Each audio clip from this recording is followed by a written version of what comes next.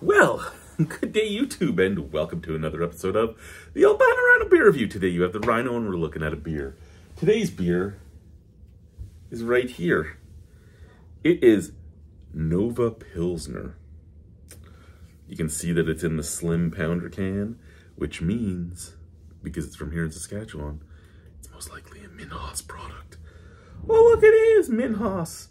Produced by Minhas Sask Brewery, Regina, Saskatchewan. Support Minhas, support Saskatchewan. Product of camp. So, they're on Skip the Dishes, right? And they're actually one of the furthest breweries away from my house. So I ordered two 12-packs from them because it would get me 7 beers to review. And their mixed packs are on there as the craft pack, the flavorful pack, and the lager pack.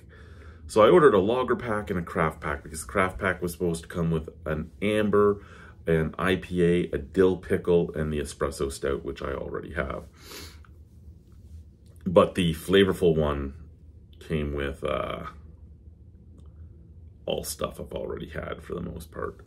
So I was like, okay, so we'll order these. Then I got a call from the brewery. The brewery's like, hey, we have several different ones. So we want to make sure of what we're sending you. And I said, okay, well, one 12-pack should be the lager box, and the other one should be the craft box. Oh, so you want 2 of the lager boxes? No. One of them should be the lager box that has the Nova beers as well as your lagers.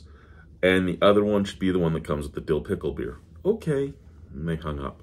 When it got here, it was 2 cases of this stuff. So, yeah.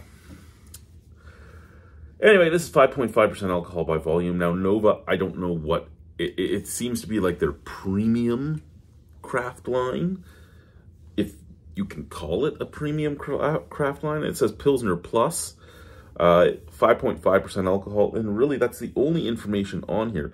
This doesn't even have the message from Moni telling you not to drink if you're pregnant and all that. It's almost as if this one is the one that's trying to be the furthest away from a product from them, like that they're not admitting to you that it's them, type of thing.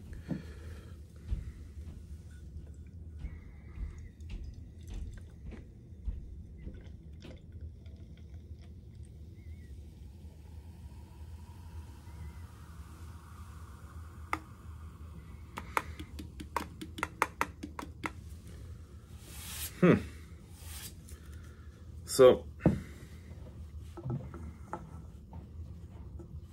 my wife's been using my glassware lately as at night for her water and stuff. And I took my glasses upstairs today to clean them, and I cleaned them in the sink. Normally what I would do is I would clean them down here with a neutral cleaner, then rinse them out a whole bunch, and that's it. But they'd been left. There was some stickiness around the rim and all that. So I took them upstairs to clean them, which means they actually got cleaned with dish soap. And I guess they weren't rinsed as well as I thought, because there is some stickiness on the sides. So they're sitting to some, and the head faded quick. But I don't think the head was going to last. It was very, very popish. It was like... So, I mean, maybe my next beer, I'll find out if it was my cup or the beer. But visually, there's like no head skim at all left. Crystal clear. There is carbonation moving in there. You can hear a snap, crackle, pop even with no head. Scent out of the glass first. Very sweet. Very sweet with like hints of green apple. That's not something I should be smelling.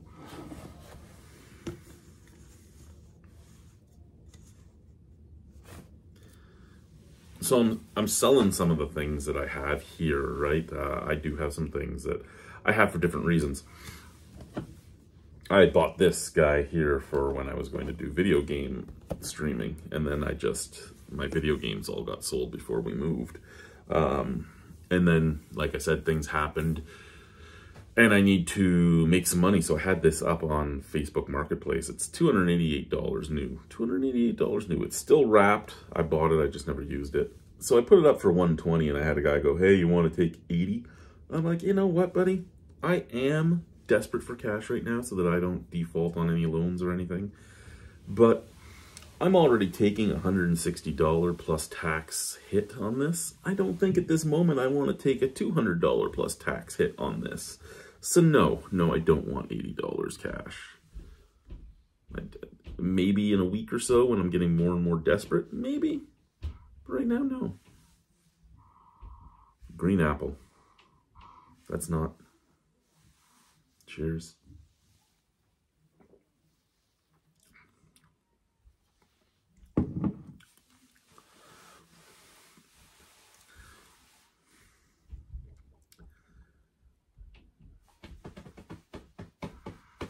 Now, see, this one doesn't have orange peel or coriander in it, and I think that's the reason why I can taste the butteriness and the slight green apple to it.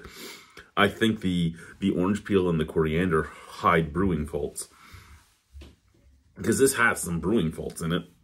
Now, is it that I'm picking them up because it's warm, and if it was cold, I wouldn't? Well, I could see that. I could see that because a lot of macro beers have brewing faults. Well, not brewing faults per se, but have flavors that are considered brewing faults, be it wet cardboard or you can start to taste the corn, or you can taste the butteriness, or whatever it is. A lot of macro beers have it, but when they're cold, you don't taste it. It's as they warm up. Well, I drink my beers warm. So if there is a fault in it, or there is something weird in the flavor palette or anything like that, you're going to pick it up. And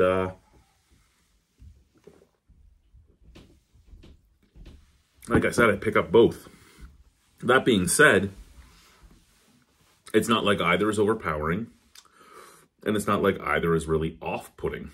There's a sweetness, there's a butteriness, there's a little green apple taste, and then there's a just biscuity finish. I can't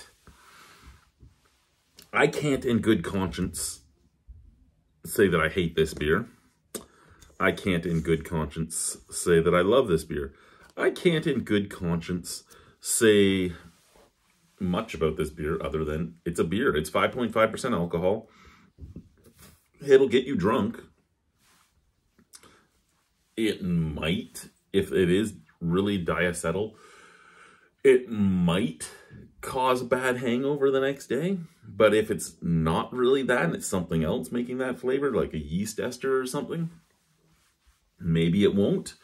Price points for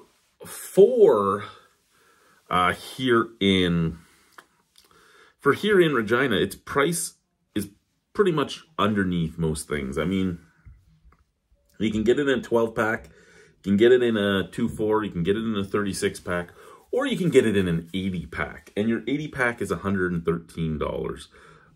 Plus your $8 deposit, so I guess $121, which makes it just over $1.50 a can. At just over $1.50 a can, I could see this sell to a lot of people. If you really just want to have some beers in your fridge, and a 2-4 is normally going to cost you $60, $50, $60, why wouldn't you buy 80 of these if they're theoretically not much different than buying the Miller or the anything like that? And I mean, they sell most of their beer in an 80-pack at about the same price. So, I mean, if you're just looking, and there was an interview where Moni had said, you know, he thinks that some of the breweries are scared of him because he can make just as good beer at half the price. Well, from what I've had, I wouldn't say your beer is just as good. I wouldn't.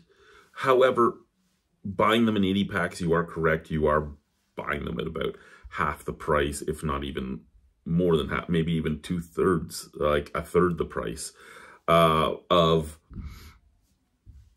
the same amount of like a Rebellion or a Regina or a multinational or a district or anything like that. So I mean, I can't deny that the guy is right. His price point is probably on par to get a lot of people on board. Does that mean I'm one of the people that's on board? Well, yes and no. I can see myself in a pinch buy some of his stuff at that price. I don't think this would be the one I would get though, but I could see myself buy maybe his espresso or his Radler or something like that, just to fill the void of having some beers for a cheaper amount of money. Yeah, it's a lot more upfront, but in the long run, it's a lot cheaper. But do I see myself buying this? No, not really. Again, if it's cold, maybe I wouldn't taste any of those odd flavors and everything would be good. But where it is, I'll give it a point for each percentage. So it's a 5.5 out of 10 for the Nova Pilsner. So, I mean, not a bad beer. You might love it. You're okay to love it. You might hate it. You're okay to hate it. If you haven't tried it, maybe you'll like it and you'll find a beer you can buy 80 of for $121.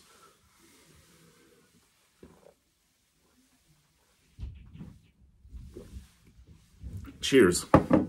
Bye-bye.